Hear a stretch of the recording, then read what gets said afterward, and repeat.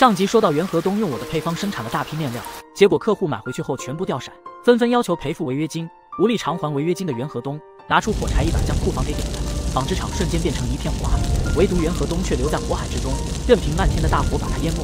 等到救火队来的时候，整个厂区都已经付之一炬，全部被烧毁。我知道消息后，立刻带着袁美琴来到纺织厂。第一眼我就知道这纺织厂已经是彻底的废了。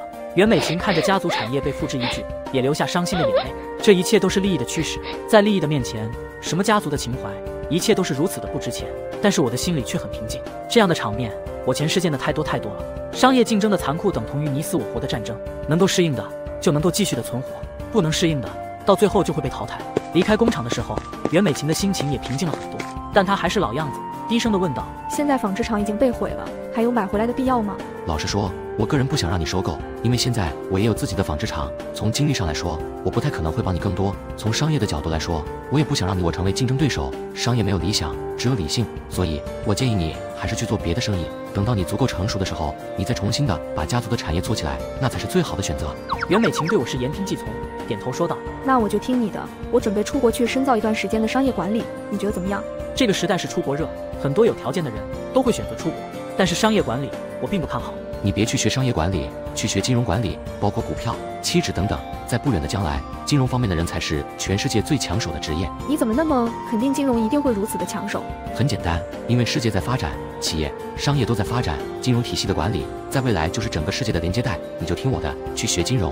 那到时候没饭吃，你可得养我。我特别会养猪，到时候饲料啥的，我肯定给你管够。气得袁美琴直跺脚，我才来到工厂门口，赵年顺走了过来说道：老板，砖厂那边现在我们的砖都已经是饱和了，是不是考虑出售一部分？现在的红砖可是紧俏货，还有我们生产的其他功能砖，很多人都想买。这个先不考虑，砖头我们还是要自己留着用，等到没有建筑计划的时候再说吧。赵年顺虽然能够看到市场，但是却看不到其他的因素。那200吨的煤块现在已经用掉1/3了，在煤矿还没有正式开采之前，烧出的砖都得先紧着自己用，等到煤矿那边可以供给的时候再卖也可以。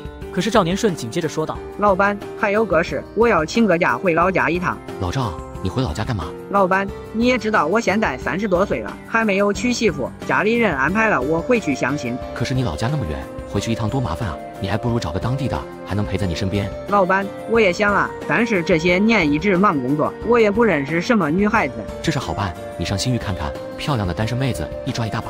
什么西域啊，老板？就是左下角这个专门找对象的软件，你看上面都是咱们附近的单身美女，个个肤白貌美大长腿，照片资料都是真人认证的，多高多大，啥工作都写的清清楚楚的，你随便挑。关键这上面男生少女生多，妹子都特别主动，你看刚上线就10来个美女主动跟你打招呼了。这倒是比相亲方便多了，就不知道人家能不能看得上我。你放心，这上面都是真心找人过日子的，咱们矿上那个大伟都单身多少年了，在上面没2个月就脱单了，女朋友漂亮贤惠的很，年底都打算订婚了。这么好，那谢谢老板，我这就下一个试试。处理完赵年顺的事情后，我回到了办公室，席小磊便走进来，冷冷地说道：刘总，你知道王凯哲都干了什么？咋的？王凯哲向你求婚了？给你气这样？席小磊本来还挺生气，却被我给逗得哭笑不得。王凯哲跟谢红尘联手，采购了价值50万的平价面料，同时还从法国请来了面料浸染大师，亲自进行面料浸染。现在他就已经开始在报纸宣传上了。说话，席小磊把《汇市日报》拿给了我，我看了看报纸内容，直接笑了。这个王凯哲，我以为他能用什么好手段呢，居然弄出这么一招来，我都觉得有点可笑。席小磊疑惑地问道：刘总，他用这种方式来抢占市场，你还能笑得出来？要是我的话，非骂他不可。这个席小磊还是傻蛮傻蛮的，骂人那是小孩子的方法，而且他这么做根本就是不懂市场经济的发展，更不懂做生意。首先，目前的国际浸染技术还并不成熟，咱们的浸染你洗100水都不会掉色，而国际的浸染技术则是在极度苛刻的温度之下才能少掉一些颜色，然而洗过几次之后还是会掉色，面料基本花的都没法穿了。当老百姓发现他们的面料也不过如此的时候，怎么可能还会有市场？说到这里，席小磊恍然大悟，接着便崇拜地看着我。我一看席小磊又要魅惑我，急忙说道：对了，给布鲁克的第一批面料发出去了吗？席小磊冷静了片刻，随即笑道：已经发出去了，这次一共给他发了30万的面料，现在我们自己的面料都特别的紧张，布鲁克还有些不满意。这个死老外，他还不满意？答应给他交易就很不错了，还挑3拣4。你先忙吧，我去趟机械厂。我来到机械厂门口的时候，我就发现有几个工人扛着很沉重的袋子在往厂区外走，我立刻拦住了他们。你们这袋子里装的是什么呀？几个人互相看了一眼，都不肯说。这时，宋清林跟别的工人也都围了过来。一见到那几个工人，宋清林顿时愁眉苦脸地说道：“又是你们几个，是不是又偷厂子里的东西拿去卖钱？”他边说边上前抢下了几个人手里的袋子，里面装的果然是一些机械零件、螺丝跟料头啥的，足有几十斤重。我一看就冷然地皱起了眉头。宋副厂长，你给我解释解释吧，这是干什么？宋清林恶狠狠地瞪了几个工人一眼，急忙解释道：“刘董，是这样的，这几个工人的家庭条件不太好，平时就捡些废料拿去卖钱。”这一句话就让我对宋清林的印象是一落千丈。说话直没啥错，但是不会说话那就是问题了。我看到那袋子里有很多零件都是全新的，螺丝啥的都是新的，怎么可能是废料？见我脸色阴沉，几个工人还来劲了。其中一个还带点社会习气的工人就不屑地说道：“老板，这没啥吧？我家里6口人，就我这点工资，根本就吃不饱。我捡点废料卖没啥了不起的吧？以前吴厂长在的时候，可都没管我们。”另一个工人跟着说道：“不就是点废料吗？不用管他，咱该拿走就拿走，我看谁敢拦着我。”我冷冷地看着这俩工人一脸没文化的蛮横跟理所当然。我随即又看向宋清林，冷冷地说道：“你比他们还可恨，我让你当副厂长，你就是这么给我当的？废料是吧？你看那些零件是不是废料？你看那些螺丝是不是新的？你当我瞎还是你自己瞎？厂子里的每个螺丝都是花钱买来的，这种行为就属于偷。我看你这个副厂长还是别干了，你跟这几个工人一起都不需要干了。”宋清林的脸色顿时一片惊恐，然而那几个工人也跟着急眼了。几个工人还想跟我玩点暴力，觉得这年轻的老板软弱可欺。给你脸了是吧？想把我们辞退，你信不信我们全都不干了？老子也就是拿你点废品卖点钱花花，你特么跟我们唧唧歪歪的。我们当你是老板，你就是老板；不当你是老板，你啥也不是。重生之后，我收购了市里唯一的一家机械厂，不料员工却趁机偷我零件。厂子里的每个螺丝都是花钱买来的，这种行为就属于偷。你们以后不用再来了。给你点脸了是吧？想把我们辞退，你信不信我们全都不干了？老子也就是拿你点废品卖点钱花花，你特么跟我们唧唧歪歪的。我们当你是老板，你就是老板；不当你是老板，你啥也不是。我是真的被他们那无耻的嘴脸给恶心到了，于是冷然地说道：“好啊，那你问问周围的工人，谁想跟你们一块离开，我是绝对不会拦着的。而且你们这是偷窃工厂的财产，是违反工厂的安保规定，开除你们都是轻的。老实跟你们说，这工厂的工人我本来一个都不想用，有自愿离职的，我是非常的高兴，非常的乐意。现在我给大家这个机会，谁会跟这几个无赖一起离开啊？而且我给他们的福利待遇已经够多了，去别的单位怎么可能有这么好的待遇？还能不能找到工作都不一定呢。”这时围观的工人就开始大声地喊道：“我们才不会跟这几个贼离开呢，简直都丢人！可不是咋的，他们偷东西出去卖钱都不是1天2天了，什么家里条件不好，就是去赌钱。”那几个无赖被众人给骂的全都像秋天的茄子一样瘪了气，而我更是不想见到他们，冷冷地说道：“趁我现在心情不错，你们赶紧给我滚，不然我让你们把过去偷去的东西全都拿回来。”吓得几个工人急忙扔下了袋子，在众人的嘲讽中灰头土脸地跑出工厂，唯独剩下宋清林还满脸痛苦地站在那儿。昨天才请亲戚朋友吃的饭，庆祝自己当了副厂长，今天就被老板辞退，这让他还有脸见人吗？于是他一个劲地解释：“刘总，我知道今天说错话了，原因还是我的观念没有转过来，思想还留在过去的模式。您再给我一个机会，我一定把我的态度端正过来。我让你当副厂长，是要让你维护我的利益。你跟所有的工人都是拿我的工资吃饭活着，如果我的利益可以随便的被偷走卖掉，在你这里还是理所应当。换作是你会怎么想？”宋清林自知理亏，只能是低着头反思自己的过错。我很是轻蔑地瞪了他一眼，冷冷地说道：“明天立刻给我组建安保部，多雇佣些安保，最好是复员兵。以后这工厂里的一个螺丝都不准离开工厂。”我明白了，谢谢刘总给我的这次机会，以后我一定好好干。谢谢刘总，谢谢刘总。我也只是无奈地摇了摇头，要不是现在正是用人的时候，这个机会我是绝对不会给他的。可等我来到库房看了看生产出来的机械，还是很不满意。进度太慢就不说了，产品的质量真的是差强人意。我们现在是私营企业，我们是通过竞争切入市场的，这不是生产计划里的机械，交货就可以。我们要提供质量保证啊！这生产的是什么呀？宋清林才放在肚子里的心又跳到了嗓子眼。刘总，您说的对，工人如果再用这种心态工作的话，不仅他们会被淘汰，到时候可能连工厂都会被淘汰。我有个想法，以后增加专业技能考核，通过考核的继续留用。如果还是混日子、混饭吃的话，那就让他们滚蛋。再一个就是提拔一批努力工作的老技术员，再让他们带出一批好徒弟来，慢慢的就把其他工人都替换掉，给工厂注入新鲜的血液。我这才满意的点了点头，笑道：“这才对嘛，这个工作就交给你了，而且这批纺织机全都给我重新返工。”好的，刘总，我立刻就安排。如此也就没啥可看的，我也拖着略带疲惫的身体回到了家。只有看到婉瑜开心的笑容，还有秦梦莹那温柔的体贴，我才会觉得发自内心的幸福。也只有在这个时候，我的脑海才会沉淀，才会有更多的想法。就在这时，婉瑜抿着小嘴朝我说道：“爸爸，我今天看到有个同学有小提琴，我喜欢小提琴。”我看着婉瑜想了想，如果未来她能够成为一个小提琴艺术家，也是很不错的呀。于是我立刻鼓励道：“好，明天爸爸就给你找个艺术班去学小提琴。婉瑜惊喜地跳了起来。爸爸，真的吗？我真的可以学习小提琴吗？太好了，太好了，谢谢爸爸。秦梦莹急忙笑道：“你给我安静点，楼下还住着人呢，不准乱蹦乱跳。当家的你也是，孩子说啥就是啥。”我只是笑而不语。这个时代能够玩得起小提琴的，那都是贵族的孩子。我的宝贝刘婉瑜注定就是贵族，永远的高贵。第二天一早，我就给布鲁克打了个电话。布鲁克接通电话就略带不满地说道：“刘先生，你的纺织品生产的速度慢的就好像老太太过马路，这可是给你增加出口纺织品份额的好机会，你难道一点都不珍惜吗？”这个我并不着急，因为我们有世界上最好的棉花，也有最好的纺织品生产技术，未来的出口份额只会越来越多。而且我今天给你打电话也不是为了说这个的，我的女儿喜欢上了小提琴这种乐器，所以我想送给她一把世界上最好的小提琴。布鲁克随即就明白了我的意思，他微笑地说道：“那当然啦，我们应该支持孩子的每个理想，不是吗？如果你能够给我增加纺织品的数量跟速度，我可以送给你女儿一把世界上最好的小提琴。”那就让你破费了，第二次给你的数量一定是之前的2倍，这样总可以了吧？那太好了，现在我们的纺织品非常紧缺，你一定要给我数量更多的纺织品，我也可以给你更多更好的机器设备。电话挂断，我的心里还是有点着急。现在纺织部的机器几乎是24小时在运转，工人的劳动强度都非常的大，这样干下去的话，工人肯定会有怨言的。我仔细的想了下，还是得提高工人的工资标准才行，但是不能用涨工资的方式，而是用高薪补助的方式进行奖励。秦梦莹对这个想法却并不支持，所以在高层会议上，秦梦莹便直接提出反对。刘总，那么晚班的工人也发高温补助吗？毕竟晚上的温度没有白天的高，发与不发这都不公平啊。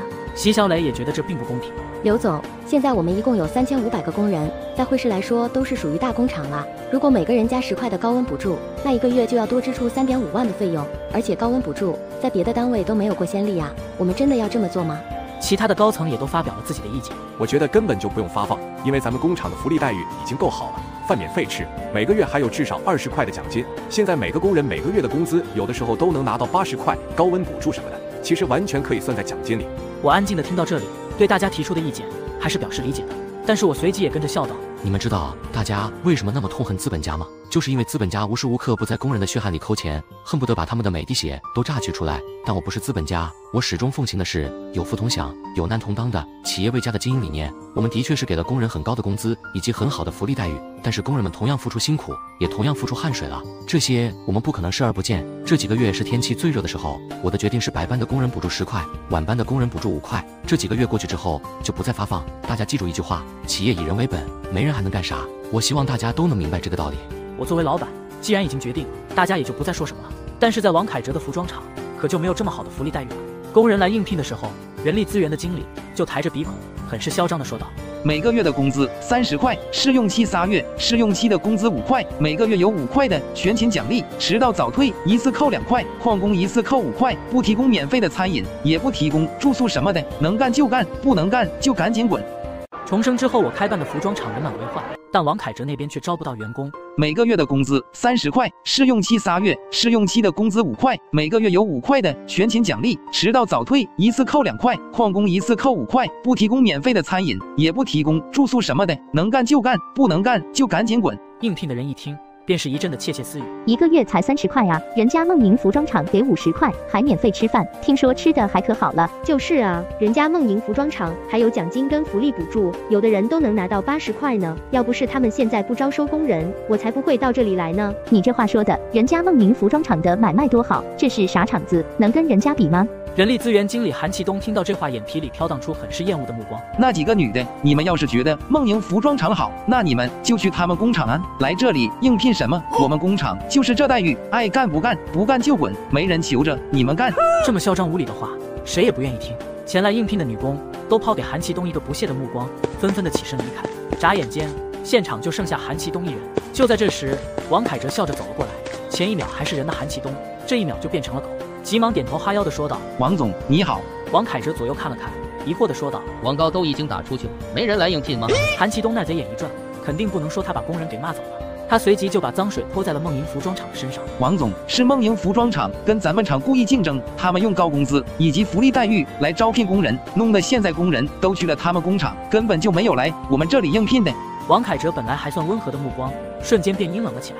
我看他刘大壮就是在跟我嚣张。好啊，我就不信我雇佣不到工人。王凯哲随即对韩其东命令道：“你就辛苦一下吧，去周边的农村招工。农村人没有文化，没有见识，除了种地什么都不懂，给他们点好处，他们就会给你干活。而且农村的女人基本都会蹬缝纫机，直接就可以上工。”韩其东立刻点头，马屁拍的是啪啪响。王总高见，我都没有想到，还是您的目光远大，我是真的服了。现在我就去农村招工。就在这时，设计部的主管戚文瑶来邀请王凯哲。王总，你有时间的话，就来看看我们设计的服装作品吧。好，现在就去。接着王凯哲便来到会议室，对着他聘请来的服装设计师戚文瑶说道：“你等会把咱们现在设计的衣服也去安排打个广告，一定要比那刘大壮的好。”时间来到了第二天，我这边才来到服装厂，就看到席小磊在试穿那套我新设计的服装。我就奇怪了，你家刘老板的脑袋里到底是咋装下这么多东西的？你看这套衣服，我觉得比那连衣裙都好看。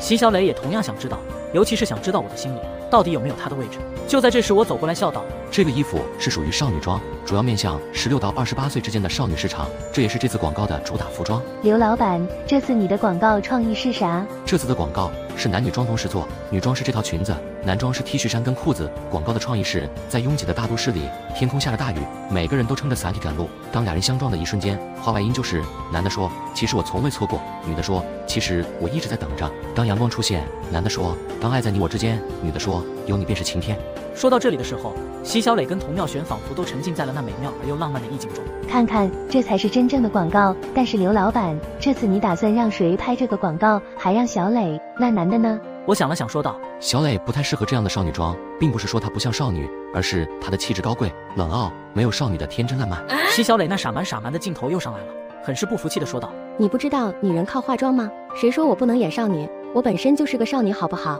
跟你一般大的孩子都能打酱油了，还有你这身材也不像少女啊，说你像少妇还差不多。”气得席小磊脸都红了。你才是少妇，我还没结婚你就说我是少妇。你别着急，过几天还有别的服装推出，到时候还让你拍，这次就请模特吧。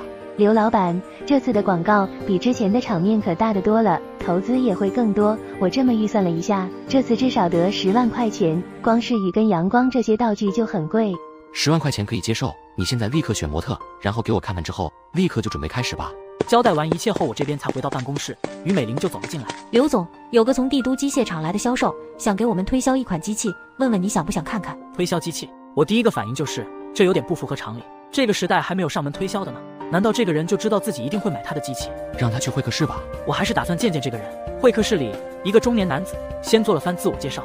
刘老板你好，我叫贺朝荣，是帝都机械厂的销售，这是我的工作证跟介绍信。准备的倒是很充分，我接过工作证跟介绍信，简单的看了看，还真的没啥问题。贺朝荣跟着缓缓的说道：“是这样的，我们厂生产的涤纶面料制造机器，非常的适合您这样的企业使用。这是机器的资料，刘老板您看一下。”果然是准备的很全面，而涤纶面料也的确是我现在需要的。我们厂生产研发已经有10年的时间了，机械生产力可以达到年产量50万吨，并且我们也可以提供技术支持。我也是在电视广告上看到你们工厂的，所以我就来与你们接洽一下，看看你们是不是能够用得上这种机器。如果您能采购我们的机器，我们可以提供化纤原料，你只需要进行提取涤纶就可以。一台机组是多少钱？一台机组是2000块钱。我没有再说话，而是又看向了手里的资料，但是资料上没有写机器的核心技术。